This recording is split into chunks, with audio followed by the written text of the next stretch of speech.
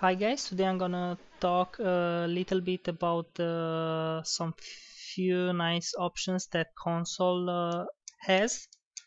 I'm gonna go in the console. Here I have Chrome browser. I'm gonna press F12. Okay, let me select it first. Okay, F12.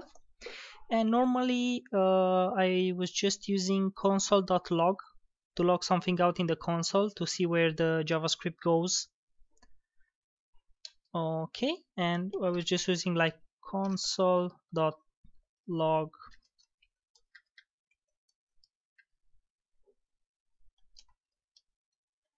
Hello. And this one is nice. It's a good feature. You can see, you can log uh, some stuff out from the JavaScript code to see where it goes and what type of data you have at a certain point.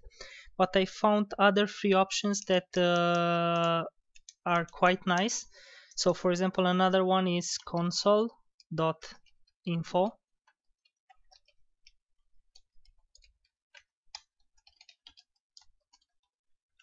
Okay, it's this one, and I think it looks quite good,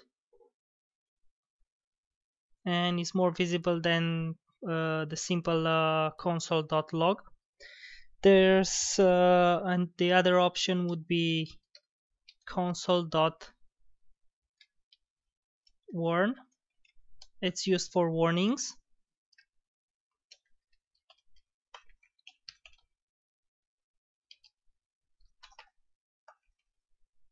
Sorry guys. Come on.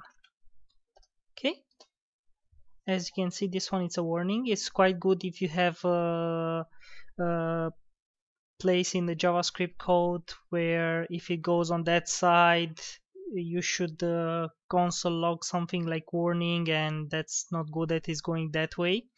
And we have another one which I think it's used the best when the code really goes where you don't want to go.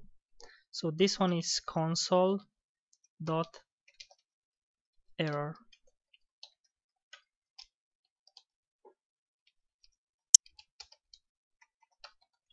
And it looks like this.